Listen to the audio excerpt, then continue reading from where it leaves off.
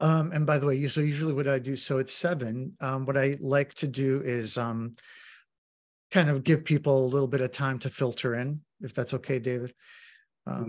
It's okay.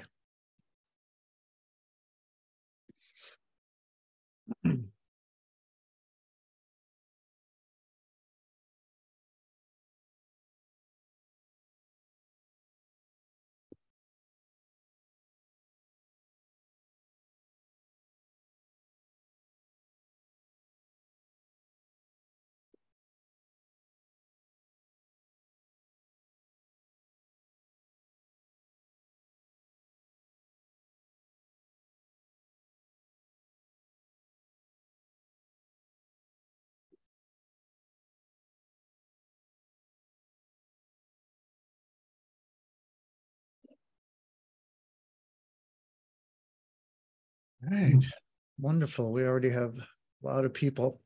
Hi, everyone. Thanks for joining us. I'm just going to give a maybe like 2 minutes or so, 2 or 3 minutes, just kind of as people filter in. But you're all in the right place. Welcome to you all, and we'll get started in just a little bit.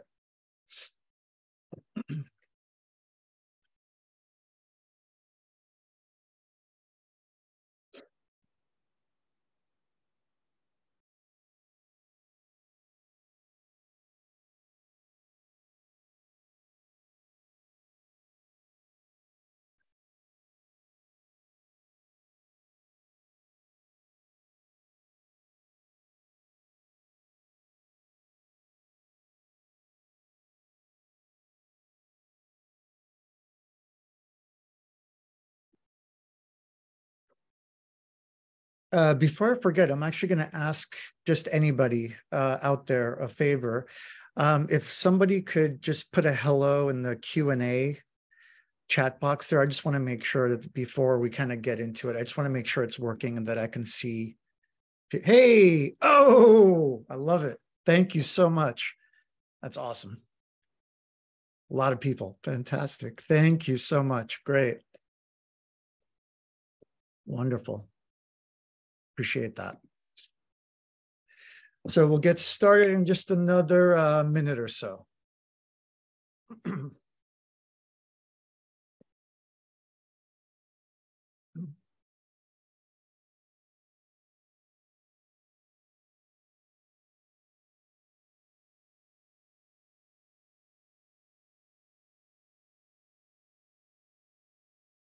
What are you drinking, David? What do you got? Tea? Yep. As a good Englishman, cup of tea. Fantastic. How about you? I'm being a good New Englander. I've got my Dunkin' Donuts coffee. To each their own. That's right. That's right. That's right. All right. So I'm going to kind of slowly get started. We have a lot of people already joining us. So thank you all for being here. My name is Arto Vaughn. I'm the Executive Director of Project Save Photograph Archives located in the Boston area. Project Save, I'm just going to say a few quick words about Project Save, and we'll get right into our wonderful event today. Project Save is the oldest, largest, and only archive that is solely dedicated to photographs from the Armenian global experience. It was founded unofficially in the late 1960s by our founder Ruth Tomasyan. She got very interested in photography more seriously while she was living in New York City. In 1975, Project Save officially became a 501c3 nonprofit. And now, almost 50 years later, not only is it the only such archive in the Armenian world, but we now are one of the really unique and important photography archives in all of North America. At this point, we have over 80,000 hard copy original photographs that in one way or the other connect to the Armenian experience from all over the world.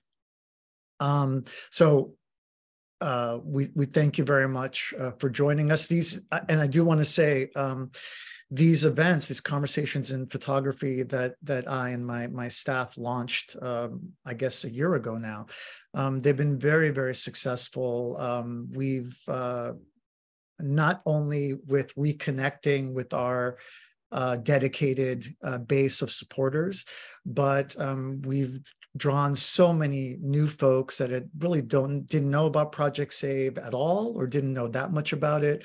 A lot of non-Armenian folks. So we were very appreciative of that. And I do want to say, especially today, we've broken a record. We tend to get really good turnout for these events. But I have to say today is particularly special because I was telling David Lowe, our speaker, and I was telling my friend Mark Mamigonian, who I also want to thank, the Director of Academic Affairs from Nasser, who are our co-sponsors for today's conversations on photography. We have well over 220 or 230, I've lost count, but it's well over 200 people registered for this event tonight. And that breaks our record by around, I don't know, 50 people, something like that. So thank you all very much. Without further ado, I'm going to introduce our speaker for this evening. The way the format will work is once I turn it over to Dr. Lowe, he'll present. When he wraps up his presentation, I will moderate the conversation. I'll also at that point invite Mark Mamigonian to also join, so the three of us can have a discussion. And I would suggest that for all of you, please put your questions in the Q&A box. You'll see that at the bottom of your screen there. It'll say Q&A. If you have a question after David's presentation, you can start putting your questions there and I'll integrate them into our conversation. I'm very excited to have Dr. David Lowe with us this evening. David is a photographic historian specializing in the photography of the Ottoman Empire, Ottoman Armenian world, and the wider intersections between photography, migration, and exile. He received his PhD from the Courtauld Institute of Art, University of London. And his recent book, which I highly recommend, it's called Picturing the Ottoman Armenian World, Photography in Erzurum, Harput, Van, and Beyond. That was published in 2022 by IB Tauris. It's a wonderful book. Very, very pleased to welcome David. Thank you very much, David. Thank you very much, Otto. And hello, everyone. It's a great pleasure and a great privilege to be with you this evening. I'm really happy to be here for this event hosted by Project Save and NASA. Project Save, I was just thinking, I've been going to Project Save for well over 10 years now, and it is a really unique and special place, and with a marvelous collection. And I lent on Project Save quite a bit during my research. The staff there have been wonderful, and it's a great pleasure to now be speaking for them, and also NASA, who also have a very lovely photographic collection. I've also used their pictures, and also to thank NASA for their support, and to thank Mark Mamigonian in particular for the support and the interest in my work he's shown over the years. So in keeping with that, the photographs that I'll be using and showing you this evening are mostly from those collections, almost derived entirely from Project Save and NASA collections. And the few exceptions to that come from the ABCFM archive at Harvard University. So it's actually the American Missionary Archive. So everything you see tonight can be found in Massachusetts. And that's no coincidence at all. There's good reason for that. It says something about the excellent work that has been done to bring photographs together and to preserve them in Massachusetts. But it also speaks of a particular relationship. As you probably, many of you know, Massachusetts was a favorite destination for Armenian migrants, and a good number of them came from Harput province. So this is about a particular relationship between two places, and one in which photographs featured very heavily. So this is, I feel, an apt subject for tonight, and also, I hope, apt for a series entitled Conversations on Photography, What we're dealing with is conversations across the world that once took place through pictures. And also I'd like to think about conversations today, the conversations we might have about photographs, and indeed the conversations we might have with photographs. So,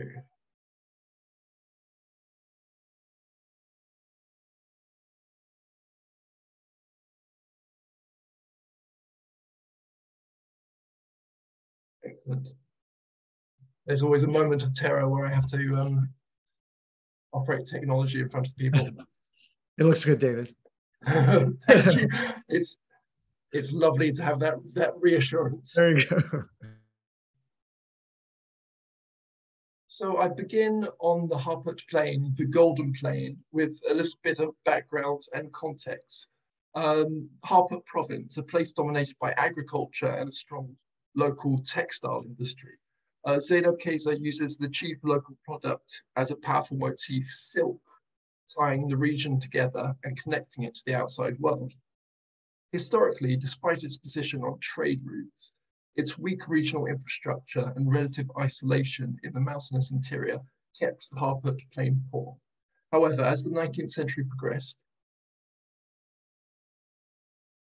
new roads improved regional links to Harput. So too did they link Harput to the ports of Trebizond on the Black Sea and Messine on the Mediterranean, and their steamship lines to Europe.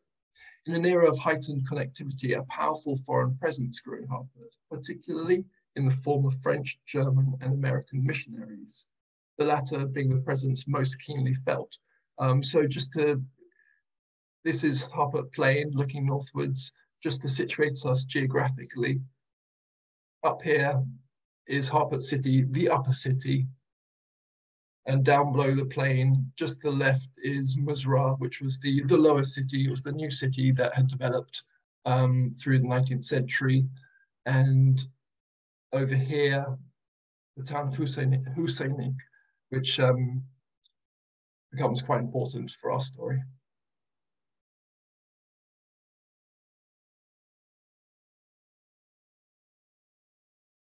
So the substantial foreign presence in Harput gave the place a level of cosmopolitanism that was unusual for the region and came to exert a powerful influence on the province. Perhaps most noteworthy was the American presence, of course, and this is a photograph from the ABC-FM archives with, it's been annotated, showing the upper city. The American missionary buildings have helpfully been numbered for us. So just a quick look at the landscape there shows us just what a strong American presence there was there. But perhaps more important than the arrival of foreigners in Harput was a corresponding departure, the departure of local Armenians. The foreign presence in Harput aroused among local Armenians an interest in foreign lands, particularly in the USA, and opened up opportunities for them to travel and work there. The ultimate center of the American missionary network was Massachusetts. That place, along with other industrial centers of North America, called to Harpetsies with the lure of economic opportunities.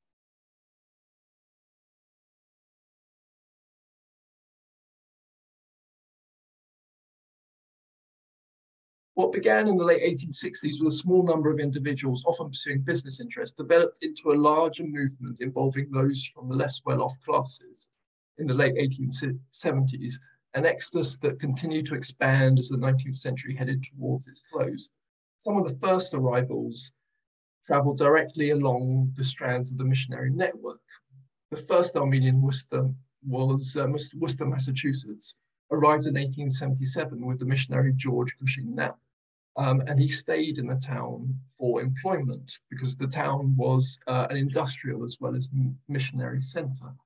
He worked in the wire mill, and his letters home, detailing the high wages on offer in American industry, gave rise to a stream of other Armenian migrants following in his wake. Fire became a new thread in the lives of Armenian migrants, but the old threads remained as well, with migrants also finding employment in the textile mills of the region, as well as other factories. It might have been the presence of American missionaries that first created the link between Harput and the USA, but once the link was forged, it was largely self-sustaining. The solidification of Armenian communities in North America prompted but more migrants, as did the weakening of Armenian communities in the homelands. Now, just to go quickly back here, actually few Armenian communities remained untouched by what was known at the time as American fever, but Harput province was a place where this fever took particular hold and experienced a sizable exodus. The town of Huseinik that I was referring to showed itself early on to be an especially strong provider of migratory labor. Of its 3,500 residents in 1888, 200 were away in the USA.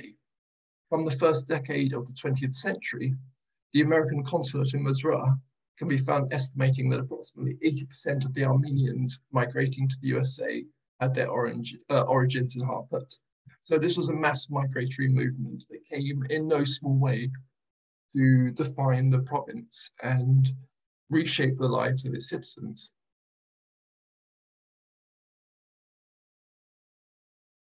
So a close examination of this photograph here, a photograph of a bakery in Harput, the upper city, shows some of the ways in which Harput was opened up to other worlds. It's one of many photographs taken by visiting American missionaries, and we can consider it a document of the locals being studied by the visiting foreigners, but we could just as well reverse that equation and think of it as, well, this is the local Armenians studying the visiting Americans. And it tells us of how Americans and other foreigners became basically a daily presence in the lives of the citizens of Harput. And while the human presence of missionaries had a huge bearing on development in the province, this photograph also speaks of a visual presence and an imaginative presence. Indeed, as we study the details of the picture,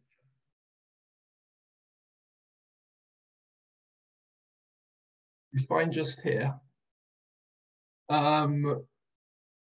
what is pinned to the wall, seemingly pages from American illustrated magazines.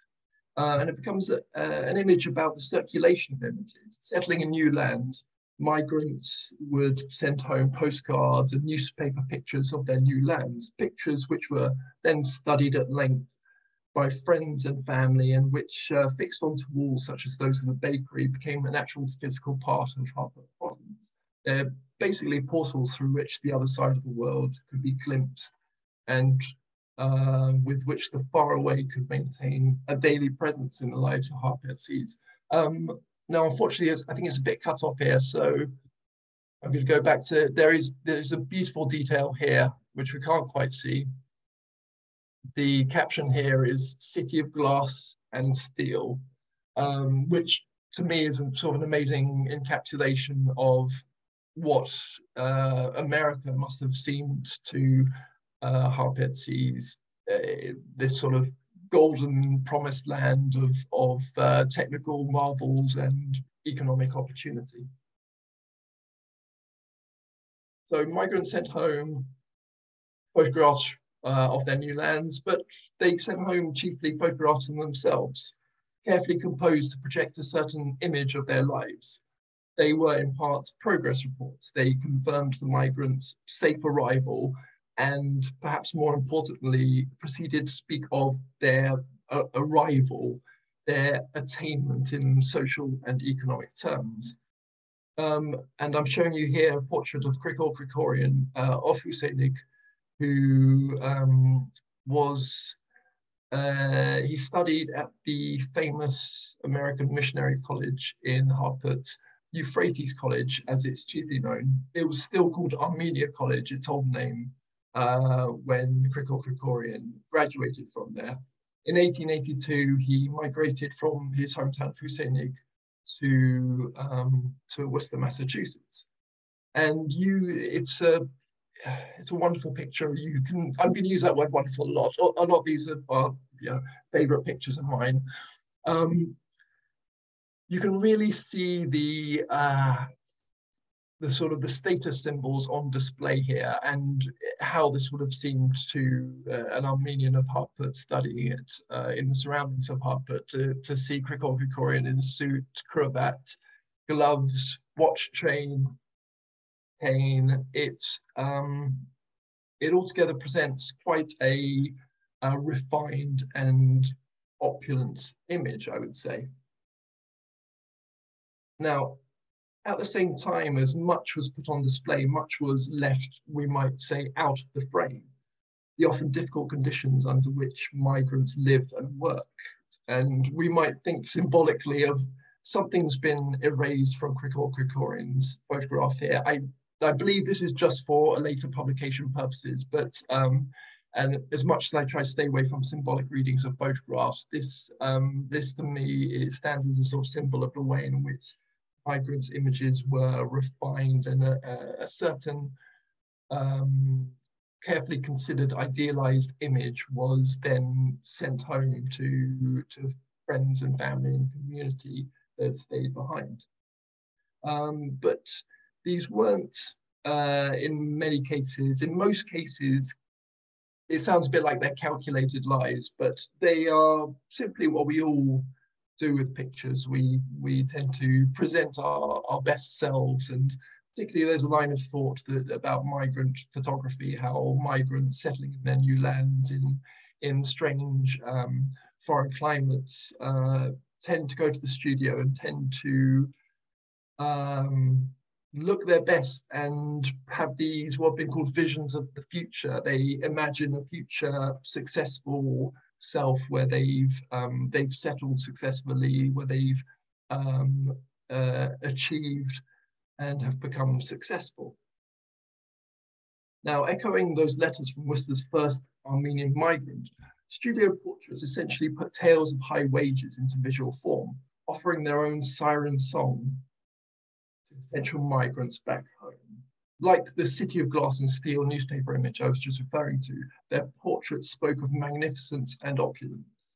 Indeed, migrants must have appeared in those photographs to be themselves denizens of the City of Glass and Steel, even its human embodiments.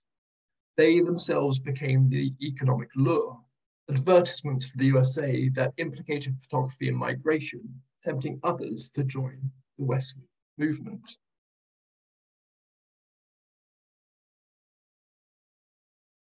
Now, all photographs in a sense are incomplete with something left out, or they have some sort of invisible element. Often what's missing is simply a part of the narrative, the personal story that makes sense of a photograph.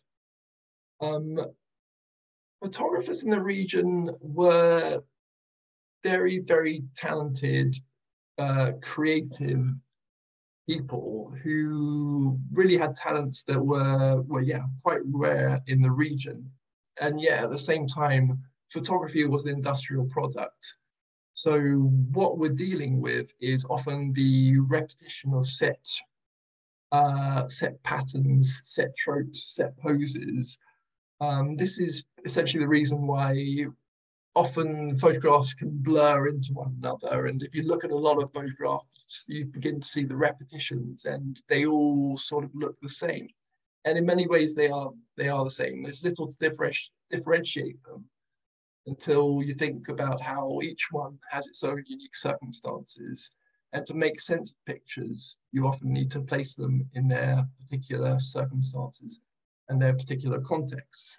This one, for example, could be really any family photograph.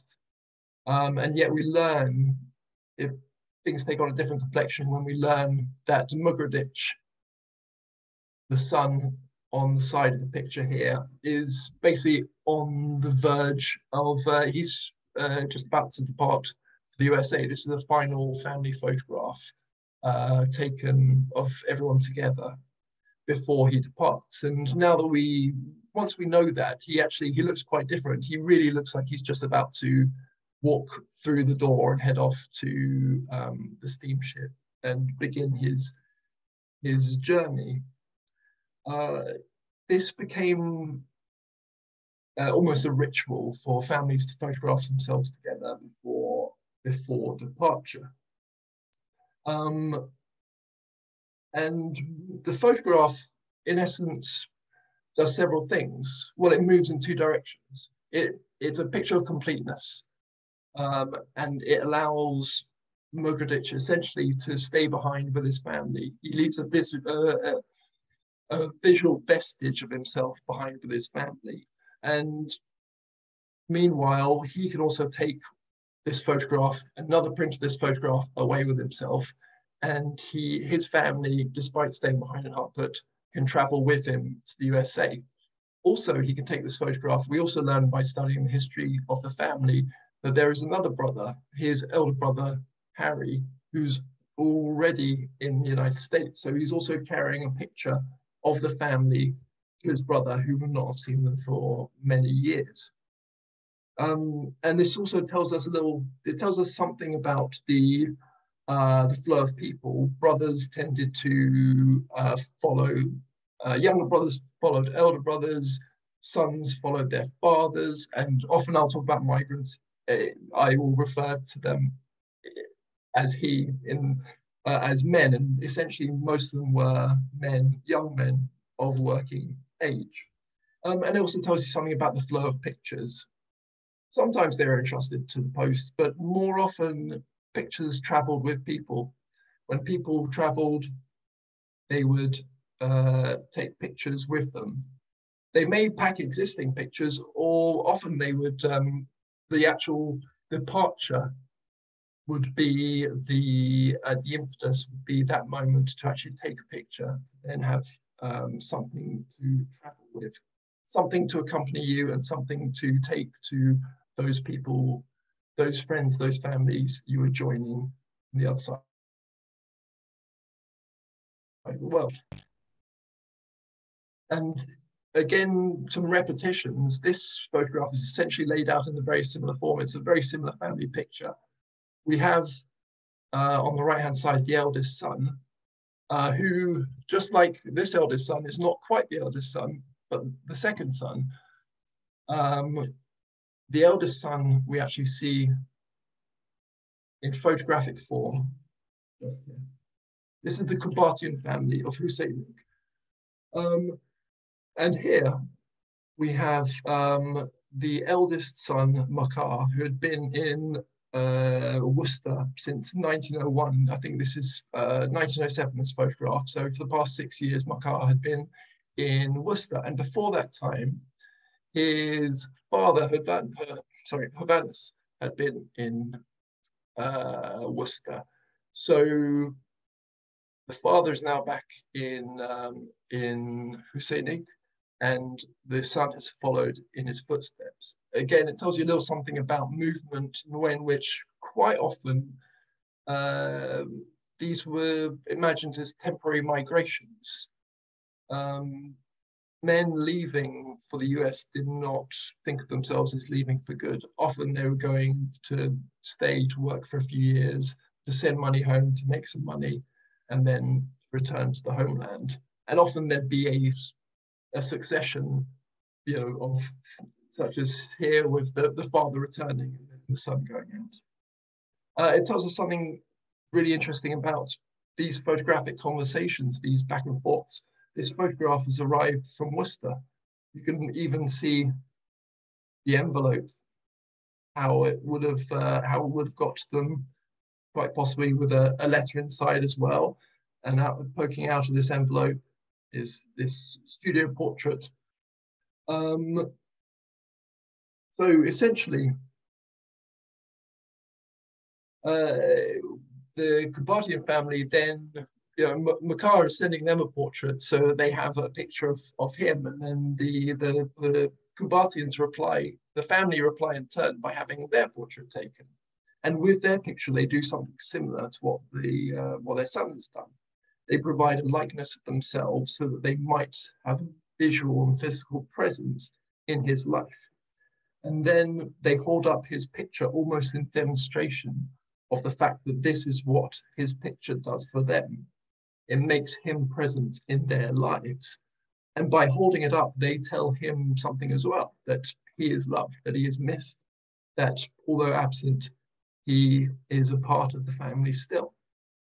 And we find several pictures laid out like this with the portrait of the migrant included in the family photograph. They are really touching, complex, contradictory images, at once about separation and togetherness, that desire to combat separation by any means necessary. And photograph is one of the ways in which the family stays together. This is also a very interesting example of this photographic conversation, the back and forth. We have Anna Armenian in Harput and her betrothed Armenian Sarabian, who was at the time in Woonsocket, Rhode Island. So essentially, we have some studio portraits going, almost crossing each other over the ocean. Each one, I would imagine, designed for the other recipient, as it were.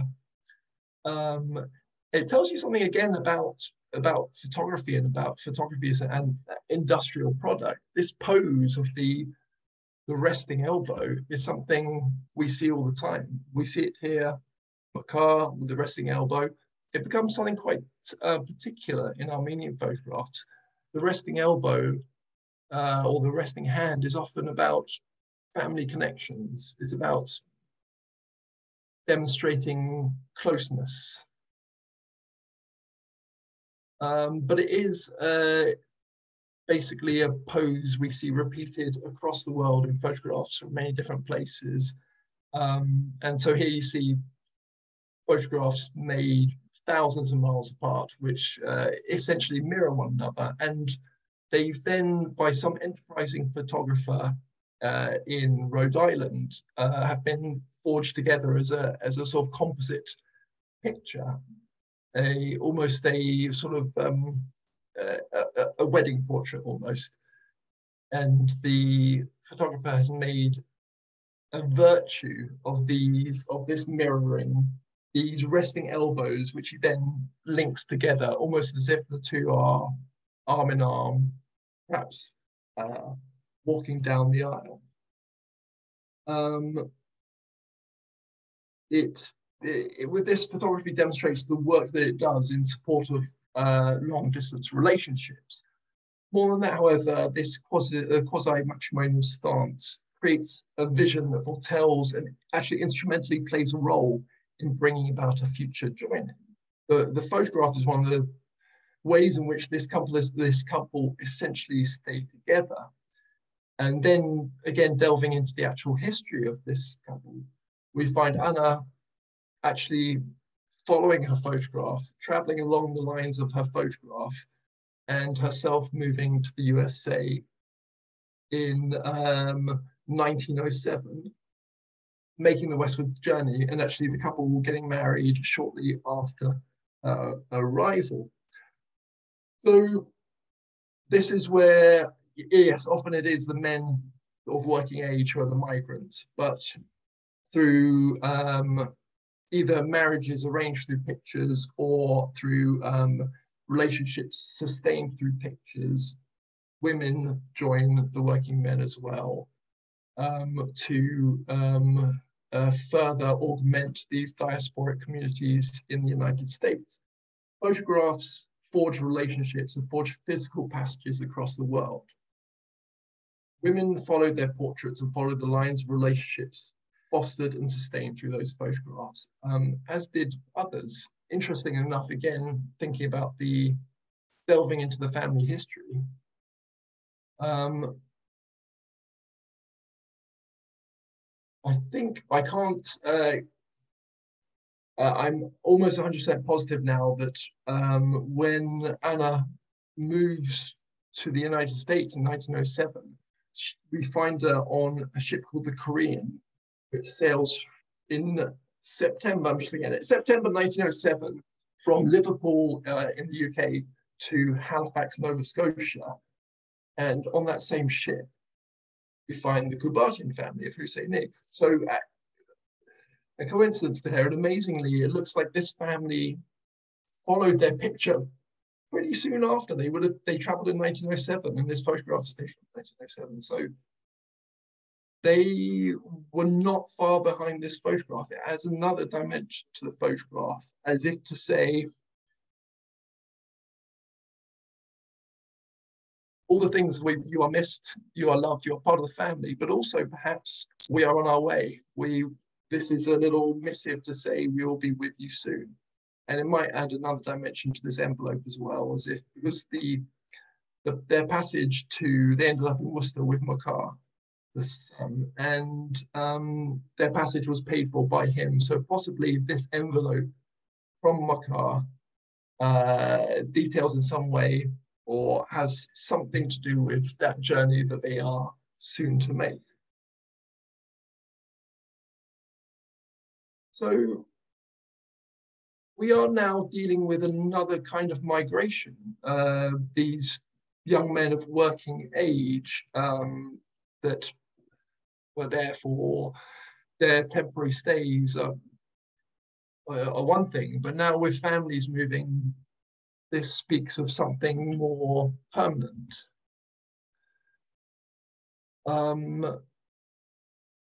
And well, here we are back. I use this photograph to begin with to lay out the geography of the province. But now we might look at the ostensible, the purpose behind the picture. Harput photographers made studio portraits of the families that have been left behind, but they also photographed the land as well, and they photographed various local groups and institutions. This is actually a local orphanage. I can't date this picture, but we do know that orphanages in Harput, well, they particularly grew in the wake of the massacres of the 1890s. So without knowing for sure, this could be a group of orphans, a group of children orphaned in those massacres, which tells us a little something about migration. That we're not simply dealing with economic migration, but there are often a number of factors involved, and it's often difficult to extricate these different things. The quest for prosperity for Armenians is also often wrapped up with the quest for safety and security that were really becoming all too rare. So this photograph of orphans was designed for those diasporic Armenians. Basically, it was a photograph to raise funds for local orphanage groups. So what we find is that Armenian communities in the United States, they grow and they become more solid and they become more permanent, but they keep their links. Again, keeping their links in part through photographs and through sending money back. It seems like churches and schools are main recipients of these of migrant the rewards of migrant labor. We're in Hussein Ig now. This is Sirp Baba Church in Hussein Ig, one of the largest churches on the Golden Plain. We know that this was a church that benefited from migrant labor. One particular instance is 1888, when the Hussein Ig Armenians paid for a new bell for the church and had it forged in the United States, and the new bell was shipped over back home. So we have the church here. Next door, the boys' school attached to the church. And if I go off on a little tangent, one of the things I love about this picture is the way we can situate it in a particular place, Hussein Ig, We can situate it basically. The photographers, A&H Sosorian, are photographing the church and the boys' school, where they're standing on the parapet of the girls' school that was opposite the church. In fact, we can see the church right here. So they're basically photographing from here. They're looking westwards. We can situate them in this particular place. They themselves were residents of the town. They lived in the western part of the town, just there. And helpfully, it's been dated 15th of October, 1907. So we can situate it in a very particular place and a very particular specific place and a specific moment. And so there is something autobiographical about the picture as well. And if we go to the school next door, what we find is some of these details are wonderful. It's to me, there's a lot here simply about the joy of pictures, the joy of having a photograph taken. All these kids essentially craning to get into the shot and to make sure they're included in the picture. They're also holding out their school books. A lot of them do this as if it's actually something orchestrated. And we find out that the Sosorians were members of what's called the library committee of the town. So they essentially raised funds for the purchase of books for the school and books that were used by the wider community as well. So again, showing their school books. It's supposition, but I do think this picture might be about their own personal project. A picture used to raise funds to purchase, raise funds from the diaspora to purchase books for the school children and for the local community. And again, supposition, but I don't think it's too far-fetched to think about this child at the end waving always gets me. I do think he must on some level understand that what he's doing by having his photograph taken, by waving, is he's in touch with Armenians on the other side of the world. That this is what the photograph, this is what the camera, the opportunity the camera provides, is this connection, as I say, this portal between worlds, which connects Armenians living in different places.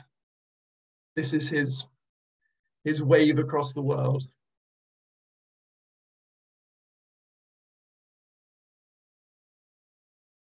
Quickly, this is a bit of another tangent, but what I love about pictures also is the way they keep on revealing something extra. And it was actually when I was getting these scans from NASA, and Mark Mamgonian was very kindly scanning them for me, that he came up with the idea that possibly these are two photographs stitched together. And sure enough, I must have looked at this photograph 100 times, and it always looked like a picture of two halves, but I never actually considered it a composite picture. But sure enough, we look closely, we see the join line in the middle, the bricks don't quite align. There's been a lot of ink work done to try and match up the tones. These little details that the more we look at pictures, the more they reveal of themselves, but also the more questions they pose as well. This is another wonderful picture by Hovannes and Mardaros Sosorian. These are the elder generation of Sosorians, the first Sosorians, the first photographers in Harput province. They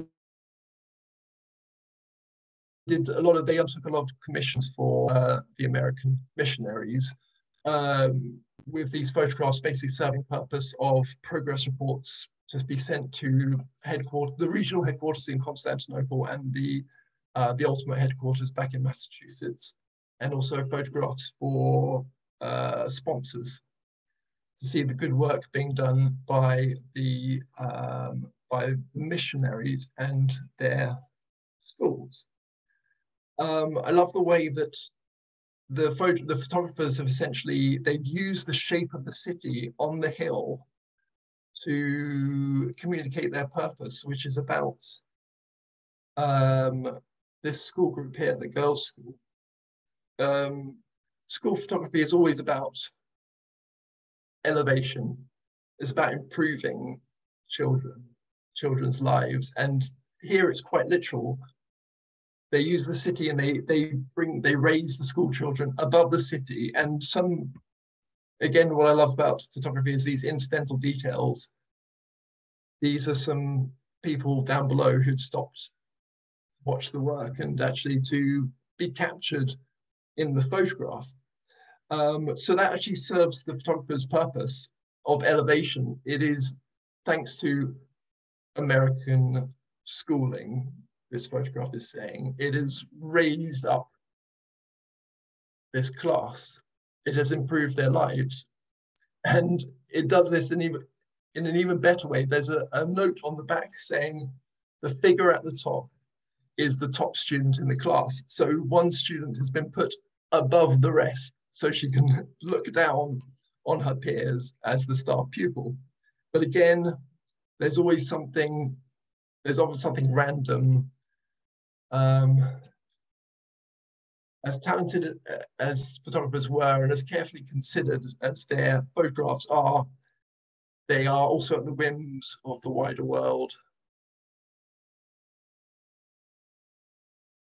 There's this child who's basically inveigled his way into the shot, pretty much making a mockery of the whole thing and ruining it for the photographer and the photograph group.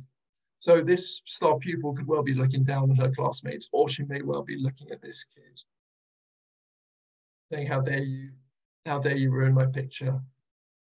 And again, there is here something about the joy of being photographed. And this picture is often about, well, for me, it's about privilege.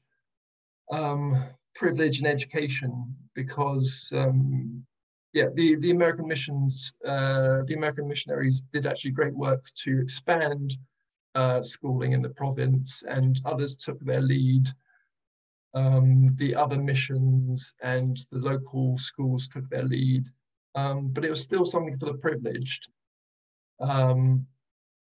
Children's families had to pay fees, and they were, by local standards, quite substantial. And it's also about, for me, the privilege of photography. Photography we think of as a very free and democratic medium. And it really was. As technology was improved and as prices fell, it became open to more and more people had the opportunity to have their photographs taken. But it still left many people out. Not everyone could afford photographs. And I always think about those people who are basically left out of the shots. Again, it's those missing elements. And who's to say that who's this boy who's basically barged his way into the picture? Who's to say that he was ever photographed? He'd been photographed before, or indeed was ever photographed again. I think I've hit my time, so I will wrap up now. But just to quickly think about what does happen next, because Harput is, of course, destroyed in 1915. These pictures that were once conversations across space do then take part in a different kind of conversation. This is the Kubatian family, now safely in Worcester in 1917. Amazingly, they now hold up the picture that they'd taken of themselves 10 years previously. The ostensible reason is that the father, Hovannes, recently passed away just a short while before this photograph was taken. So as once people held up a picture of the absent migrant, they now hold up a picture of the deceased. And even though Hovannes had died in America of natural causes, I think there's no way of the family holding up this picture without understanding, without some thought about where they'd come from, how far they'd traveled, and what had happened very recently to their homeland. And a similar picture, we're back in Huseinik. This is Asniv and Sarkis. Sarkis was, these were early migrants to Worcester, Massachusetts. But Sarkis, because of the genocide, Sarkis volunteered for French forces and was killed in the Ottoman Empire. So his widow, Asniv, commissioned this photograph of themselves, of the two of them. You may recognize it. It's this photograph that I began with, and just a quick mock-up of what's been done by K.S. Malikian, who was an Armenian from Mizra, who had a studio in Worcester and specialized in this sort of thing. And it basically takes the couple back to their beginnings, to the spring in Huseinik, where the two had met, and basically reunites the two, brings them back together and returns them to their homeland as well, because actually by this time, Sarkis had been killed and Huseinik had been destroyed. Certainly Serpfava was no more. So I'll quickly wrap up. Pictures that were once the basis of conversations across space become now part of something else. Conversations across time as people look back and attempt to contend with ultimate loss. The note I'll end up on is just to say vestiges of a lost world is what these photographs have become for us. And we can't get away from that, and nor should we. But I would like us also to remember, and this may seem a simple point, but it is one that's quite important, I believe, to keep in mind. They were not meant as vestiges. They were not designed as memories. They were products and the tools and the keepsakes of a living world. Objects both precious and part of everyday life, lives being lived, essentially. They were how people saw their world, navigated the world, and kept their world together. It is by remembering this, by thinking of photographs as, in a sense, living objects that we might talk to and talk about, that we might dwell on and contemplate, that we might know and understand the world a little better, the world that they came from a little better, and we might keep that world alive a little longer. I'll end there. Thank you everyone for listening. David, thank you so very much. I hope you can hear me. Yes. Yeah, okay, great. Thank you so much, David. It's I had noticed a little bit of this in your book, but now that I was able to kind of hear you present more in terms of a presentation, it's uncanny to me how many themes and how many points. There's a lot of things you brought up in general about photographs, photography that I've brought up in different ways, whether it's in this series or in other things that Project Save's been doing, that I brought up, that have also come up with our other speakers, whether they be photographers, artists, or academics. So really interesting. There are several questions. Before I throw out the first question that a few people asked, I do want to welcome Mark Mamigonian to loop him in to this portion, the Q&A discussion part. And thank Mark and Nasser once again for being a co-sponsor for this wonderful event today. The first thing, David, there were a few people that asked if maybe you could talk a little bit about Harput, the region, kind of contextualize the region a little bit for people that might not know as well as much about. Yeah, of course. Sorry? No, good. Yes, and I appreciate I was very brief in certain aspects of my talk. So if anything needs elaboration, elucidation, I'd be happy to do that. Harput is well, yes, it's not in the most eastern part of the empire. It's basically west of Van, southwest of Erzurum. So it's not it's sort of on the, I would say, on the outskirts of what we'd call the that central those Armenian, those old historic traditional Armenian homelands. It is, as I was saying, yeah, it's a place of it was actually a place that was relatively, in many ways, relatively well-to-do. There was a lot of peasant farming there, a lot of hand-to-mouth existence, but there was this textile industry.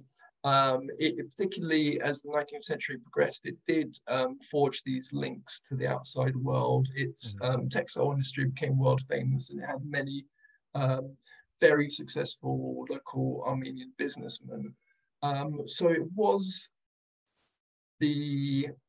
as I was saying, it's quite a cosmopolitan place in a way, which is weird because if you look in the map, it's slap bang in the middle of the sort of the Eastern Empire, and it doesn't present itself as being an obvious candidate for the sort of a cosmopolitan place,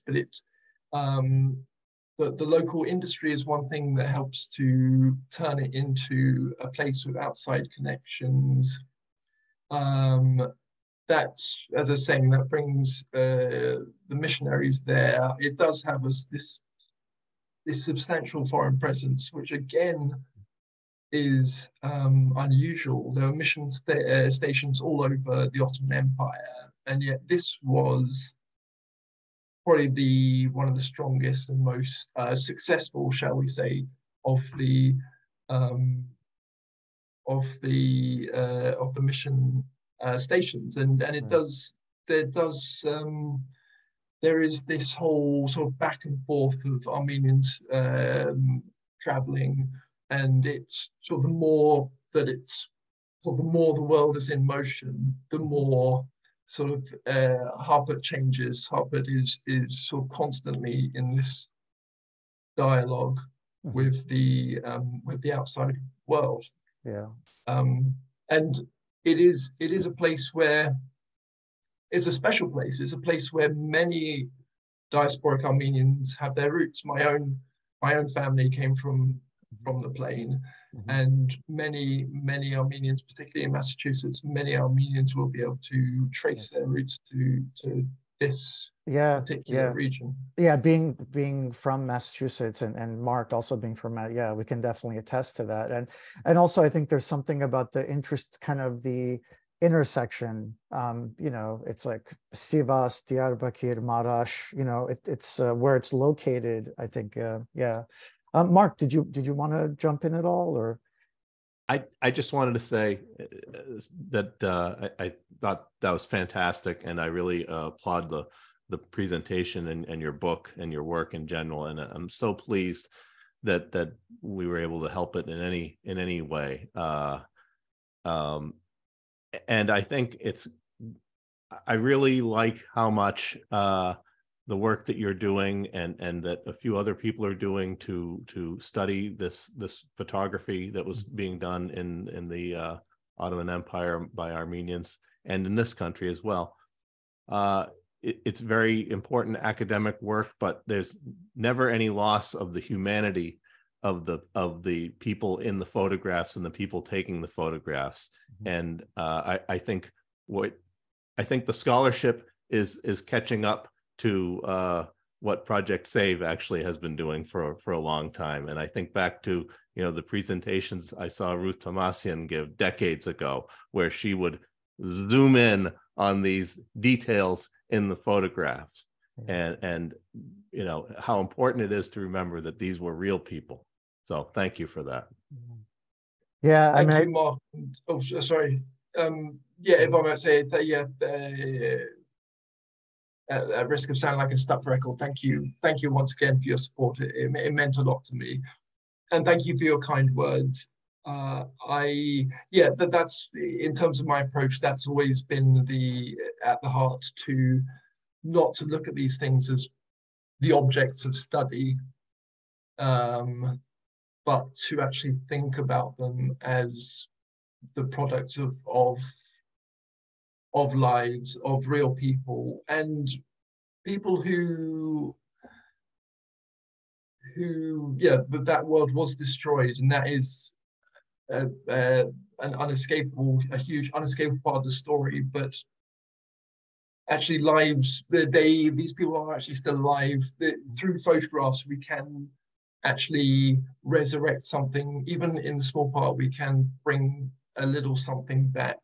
And it's it is through that approach, by actually almost, speaking to them as equals, this conversation now between us and them. Yeah.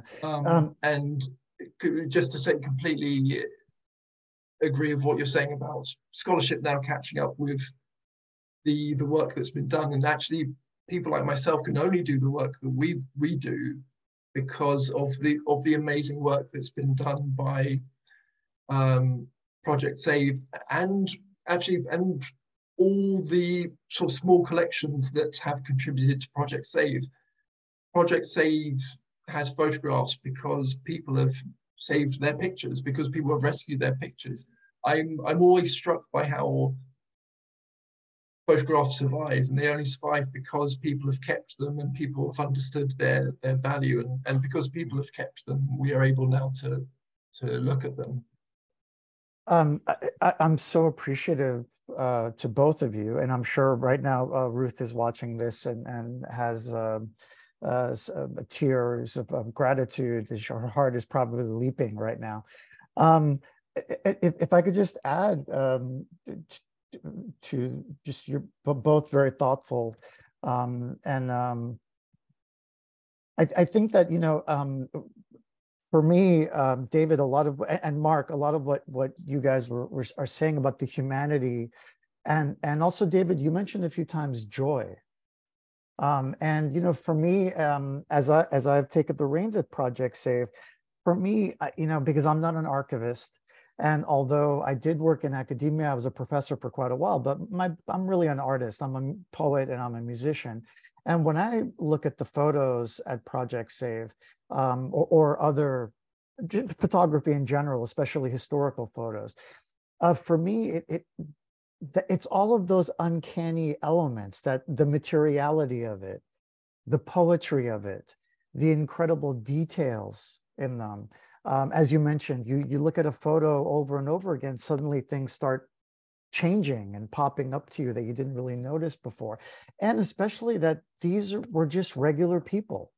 We look at these photos now and we think of them as fossilized history, but these were people that just took some photos when they took them. And just the way our photos now, in this kind of digital deluge, 100, 200, 300 years from now, they're going to look like historical photos, but we're just taking photos. I think that's really important. It humanizes and it reconnects us to the past in a more living way, for lack of a better word. It brings the past to life, but it also illuminates and enlivens our present moment, so that we understand that this is a continuum. We're all part of that same continuum. So I really thank you for that. That's really important. And also the idea that, especially in the Armenian world, when we think of photography as, okay, it's documenting the genocide, or that it's only, it's documenting our families and our cousins and this and that. That's all very, very important.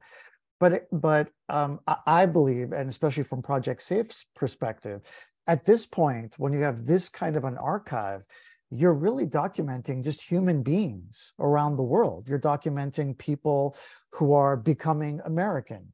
These are people in the process of becoming, that they're immigrating to the United States, they're in the Middle East, they're in China, wherever they are. So it's much more dynamic, and that there's a whole photographic record before the genocide. And that's very important. So yeah, there are a number of questions I want to start integrating here. David, there was a question about the kind of, you mentioned, and I think you're very correct to mention that idea of that, photography, especially back then, was a question of privilege. not everyone could just have a photograph taken generally. So in terms of the studio, those portraits, or I think like cabinet portraits, are there any thoughts about, even sometimes there's the props, there's the backdrop and things like that. Were there ever any times when even the clothing people are wearing, was that always their clothing? Or was there also a question of kind of even sometimes costume, you know, a portrait studio having certain clothing that they might have the subjects wear? Would that ever be was that ever a thing? I haven't seen often that idea of dressing up. We tend to find that more in sort of the tourist areas, Jerusalem, Constantinople, but actually that does occur. In fact, I'm plucking something from memory here, but I believe Armin Masubian has sent me of the Dildian archive a Yes. photograph from Harput, I think from one of the Sausorian studios, which actually pardon me, has a note on the it's of a family and has a note on the back about how they borrowed they're wearing basically Sunday best, which was borrowed for the occasion, I think from the studio. Yeah. So because it kind of almost makes sense that maybe that might have happened. So, although, but on the other hand, you know, it's only certain people that could afford those kinds of. That's true. That is true. But it is also something that, as I say, more and more people were able to afford, and or something that people would save up for. So it wasn't completely out of reach. Mm-hmm.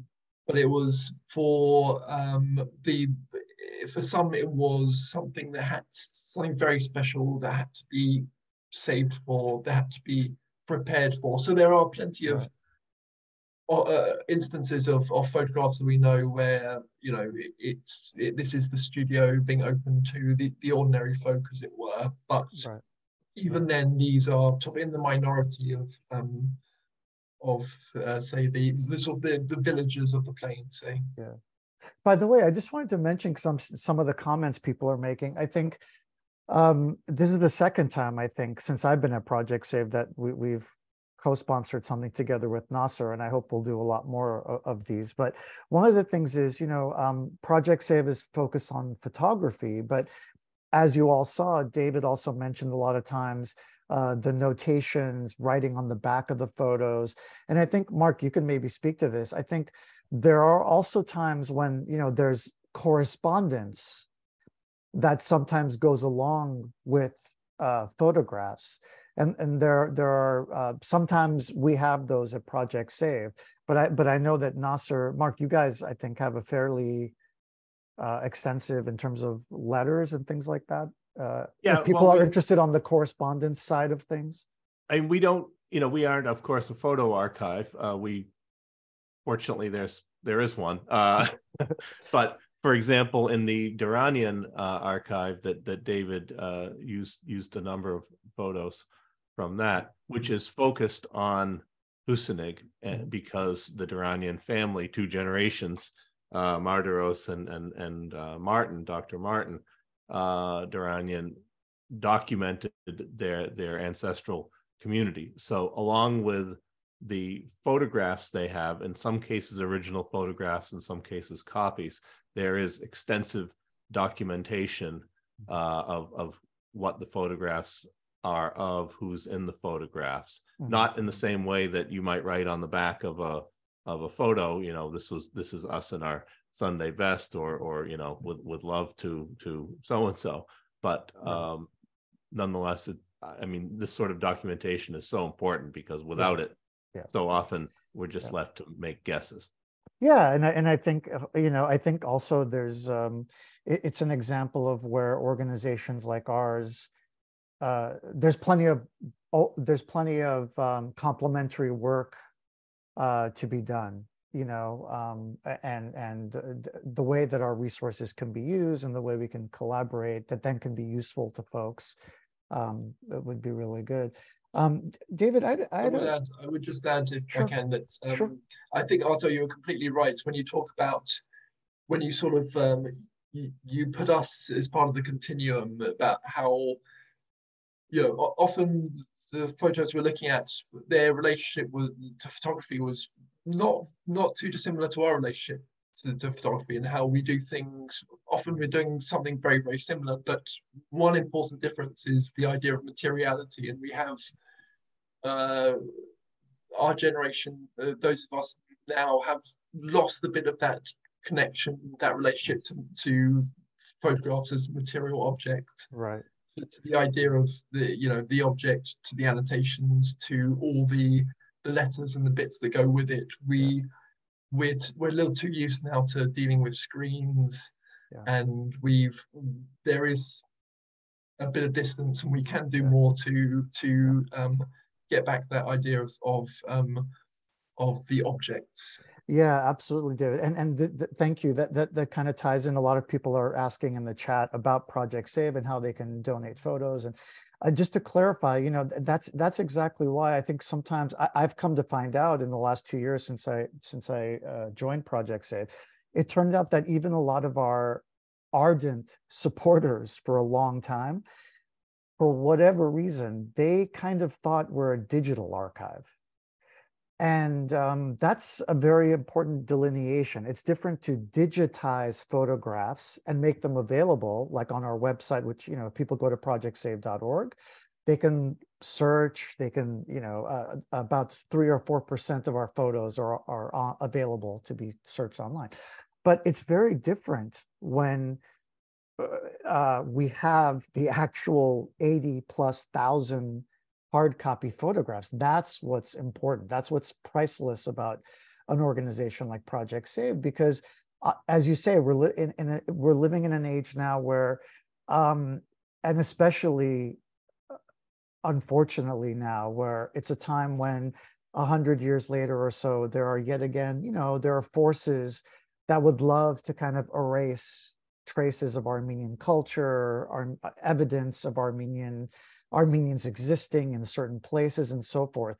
Well, if we were only a digital archive and didn't have these the material photographs, then you know, who's to say the photographs aren't manipulated digitally if all you have is digital files? You know, there is something to be said for that, the precious quality of the object itself, the artifact itself. And there's also even something about just touching these photos. Yes. You know, just engaging with them. I think, as you say, we've kind of forgotten, incredibly. I mean, it really wasn't that long ago, but in the last 10, 20 years, we've completely forgotten what it's like to actually hold a photograph and feel that very unique connection that exists between the observer and an actual physical object of the photograph. Yes, to hold a photograph in your hands is a completely different experience, and it's you know, it fosters a far more intimate relationship with the photograph, and with what the photograph represents, the people who are in that picture. And it's something that, yeah. I'm curious, David. I mean, obviously, we know about the Harput and New England connection. That's a pretty strong and kind of, you know, robust connection. Do you have you started noticing, or were you noticing, or do you know of kind of anything that parallels that with other parts of either North America or parts of Europe, or are there any other regions of kind of the Ottoman Armenian world and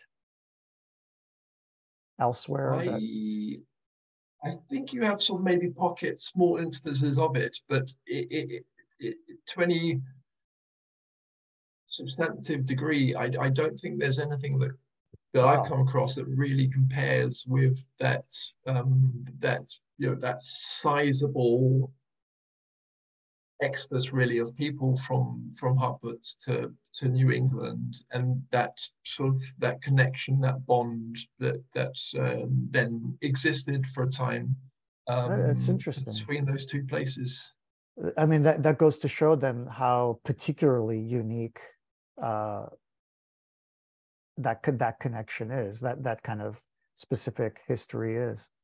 I believe so. But as always with photographs, there's exciting things out there to be found. So who knows what will what will be uncovered. That's right. That's right. And that's the other thing with the photographs at Project Save, with the materials at Nasser, at other types of archival organizations. You know, I always tell people that this is, you know, Project Save is a living archive. It's not a dusty, musty old archive somewhere, you know, kind of just these relics. It's detective work, and folks like yourself, it's important to bring these photographs to life, because you don't know where the dots are going to connect. That's why it's important to preserve, to save these photographs and to share them, because we might not know, but then suddenly somebody sees it on our website or elsewhere, or it comes up in a talk, and suddenly there's a whole new life that's brought to a group of photographs. Yeah. There's a question here about marriage. You mentioned a few times about that there were a lot of marriage-related, in terms of the migration, in terms of the connection between Harput and New England. Can you maybe talk a little bit, like how much of that did you find where there was some kind of a marriage proposal or long distance type of relationship or anything like that? Yeah, that does seem to be quite a strong strand of picture making that that once Armenian communities became this more established. That but as I was saying, it's basically men of working age traveling, but then these relationships form. There's a phenomenon, a famous phenomenon known as the picture brides. These are specifically relationships, marriages which have been arranged through photographs. So you have photographs either sort of connecting existing loved ones. A man will leave behind his fiancee, say, and photographs will keep them together. Or you have, in many cases, two people who have never met before and only know each other through photographs. There's a whole sort of courtship and arrangement through families and through the exchange of photographs. And when I mentioned the idea of photographs, migrant photographs, leaving things out and not being calculated lies, there are unfortunately the instances of calculated lies. There are stories of say older men who present pictures of send pictures of younger men in an effort to entice young brides to America. These are the instances I've come across. It's almost like the original catfishing or something. So yes, it is. Wow. But no, Armenian migrants tended to. They wanted to sort of sustain and solidify Armenian communities, and they would marry Armenian migrant men would marry Armenian women who would often follow them from the homeland, follow them perhaps from the very same village, and join them in the US. It's, I was wondering, and maybe Mark, you might, also being a native Bostonian and a New Englander, I'm just thinking, I wonder if do you think maybe David, that because in Harput there was such a missionary presence, and I'm thinking about how vibrant and strong the Armenian community has been in New England, and that connection to Harput, and New England being, quite obviously historically connected to England, and having a kind of Protestant work ethic and things like that. I wonder if there's something to that, You know what I'm saying? These Armenians from Harput who ended up in New England, and it has such a history of being such a vibrant, productive community. I wonder if that element is part of that, where they've already come here with a certain they have that general kind of immigrant work ethic that all immigrants tend to have. But I wonder if there's that little extra, Protestant work. I don't know. I'm just kind of throwing it out there. It's hard to know what was the. Go ahead, David. I was just going to say, yes, there were many attached to the Protestant church, but of course, once Armenian communities were established, they weren't necessarily Protestants or connected to of course, the missionary church. So, but yes, there was a at least the beginning to set the ball rolling. There was a distinct Protestant strands to those migratory movements. Right. Yeah, I was just wondering what was the cause and what was the effect. There was a sort of sense of the Armenians, among some of the missionaries, saw them as the quote unquote Yankees of the East, with all that might go with that phrase, and that Armenians sometimes like to depict themselves in those terms, that they were the Yankees of the East and they had the American work ethic and all of that. So whether they were common values or whether it was emulating a notion that was being projected on them is an interesting question. Yeah. David, someone in the comments mentioned that I guess there's also a fairly large Harput Armenian community in Lyon, in France. Are you aware of other pockets of some other pockets, but I have to profess ignorance, not ones I know a great deal about. So I'm sorry to report. Okay, sorry. As we kind of start to wrap up, Mark, anything you wanted to throw in or add or anything before we?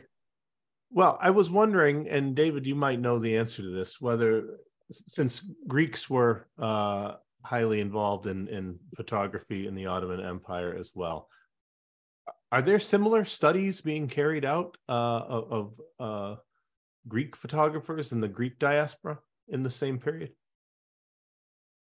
I've only read small, tiny bits here and there, nothing substantial. I'm not that I'm aware of, but quite possibly someone to work on it. And there is a great study to be done of, because you often find Greeks, you find Armenians more in the interior, in the Armenian homelands, but head north to the Black Sea and the studios are populated by Greek photographers, or head westwards to Smyrna, Izmir. There were lots of Greeks in that region. So certainly there's a great history to be written there of Greek photographers in the Ottoman. And what's interesting, Mark, about that is something else I didn't know until I joined Project Save. Somehow, unbelievably, there is no equivalent of Project Save in any other American kind of immigrant community. In other words, there are collections, let's say, of Italian American photography, but they're usually part of a museum, or they're part of some other kind of institute. There is no, or at least not that I know of. There might be one or two small, and Ruth is unaware either of. And that's been really interesting, because now that Project Save is doing more public facing things and we're reaching out a lot more, we are getting a lot of attention and interest from folks just from other I don't want to say ethnic, I mean, we're all ethnic, but from other kind of immigrant communities who are just interested in kind of that social history, or the history of immigration to the United States. And they're also kind of hungry for they're trying to understand their own pattern of migration. But I was kind of shocked that there isn't you know, I thought there would be maybe like an Italian-American photography archive, but there really aren't. There are just these pockets of collections that are part of other types of collections. But David, I had a question for you, kind of more on a personal note. What is it that this is something I ask of all of our speakers. For you, I haven't finished your book completely, but the parts I've read and other articles I've read, I feel, and especially from now hearing you speak, I feel like there's something kind of personal in it for you. There's some kind of personal investment. Can you maybe talk a little bit about that? Where your interest in all of this came from, and why it's important to you? There is certainly personal investment. My family are from my mum's family came from the Harput plain, so this is the work I do feel is in part a sort of family history, even though they don't feature in it. I think part of what I do is try to understand my own history, where my family came from, and this is certainly a desire I've always been in. I was always interested in photography, and what I really wanted to do was read about Armenians and photography, and there didn't seem to be much work done. So I thought that this was a subject I had to tackle for myself, and it is in part a personal. It is in part personal research, even though, as I say, the personal doesn't really feature in it, but everything when I conduct this research and when I read and when I write, I find I'm sort of learning a little bit more about my own family's past and filling in the blanks. And as I was trying to say, understanding that world a little better. Yeah. Thank you. I just want to wrap up by thanking Dr. David Lowe for such a wonderful talk today. It's just really insightful and really energizing, and so much to think about. I hope we can do something like this again soon. And Mark Mamigonian, Director of Academic Affairs at Nasser, thank you so much, Mark, for co-sponsoring this. I hope we get to do more stuff together. And there were a number of questions and comments about Project Save. I just want to I wanted to just say it so that everyone can, instead of answering each one, go to our website, projectsave.org. You can get in touch with me or just email the general email archives@projectsave.org about donating photographs. As you can see from this talk, from the other talks that we have, it's very, very important to preserve photographs, not just photographs, but in our case, photographs, because again, you just don't know when or how those photographs are going to come to life. And when that happens, the subjects in the photos they're also coming to life. They're not really gone. They're there. So it's very important to preserve them and to share them, talk about them. So reach out to us and we can talk to you about that. Some of you also asked a lot of questions because, of course, there is a big Harput connection in New England. So a lot of you had questions about your families and cousins and all that good stuff. That isn't really something that Project Save does. What I would suggest is reaching out to people like George Aljayan, who is based out of the Haidenic Association in Watertown, Massachusetts. George does a lot of work that's more on the genealogy side of things. So I would definitely reach out to him. Of course, you're welcome to reach out to us. We'll do the best we can to kind of channel your question to the right place.